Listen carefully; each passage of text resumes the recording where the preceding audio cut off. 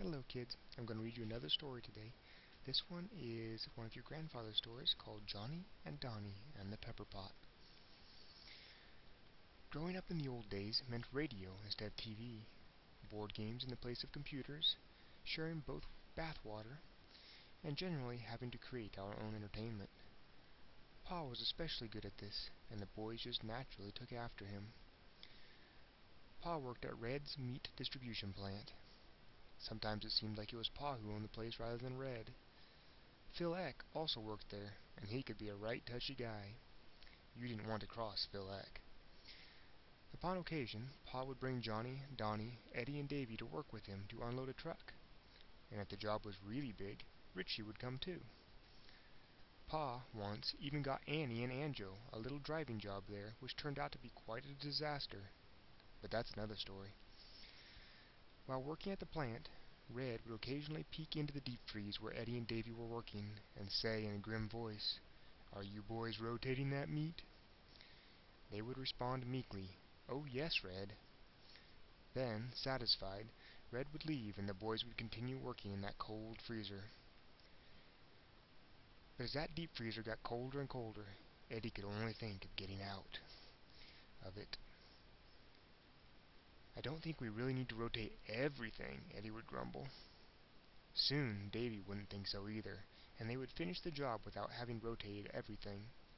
Red just couldn't figure out how the meat could get freezer burned being rotated and all. Eddie and Davy weren't the only ones taking shortcuts. As Jonny worked, his brain was doing overtime thinking up a shortcut to his own part-time job, and once he figured something out, he could usually talk Donny into doing it. Like that time Red told them never to try to unload a whole pallet of eggs at one time. That didn't make any sense to Jonny, since there was a pallet jack. With Donny half-heartedly convinced of Jonny's wisdom, down the ramp he came with those eggs. Donny watched in horror as they teetered and tipped, and then down they came. Jonny just stood puzzled as to what the flaw was in his theory. Red told them what he thought of their theory, but it can't be printed. Despite the stress, Pa saw potential in these innovative boys. Pa, always hanging in there with the boys, won their affection and even became an example that the boys wanted to follow. Jonny, trying to think how Pa would think, talked Donny into loading up the plant's coffee pot with pepper. Donny was understandably a bit reluctant, but then he figured that Johnny's ideas always had a way of working out in the end, sometimes. Besides, he could always claim that getting up at 3 a.m. to work at Red's could do things to a boy's mind, not to mention the low pay. So, with Jonny standing guard, Donny laced that pot with red pepper, and then added a little more, and more. Jonny, getting anxious by the door, coaxed, "Come on, dump it in." Donny squirmed a little, looked around, and dumped it in. All of it, just like Donny said.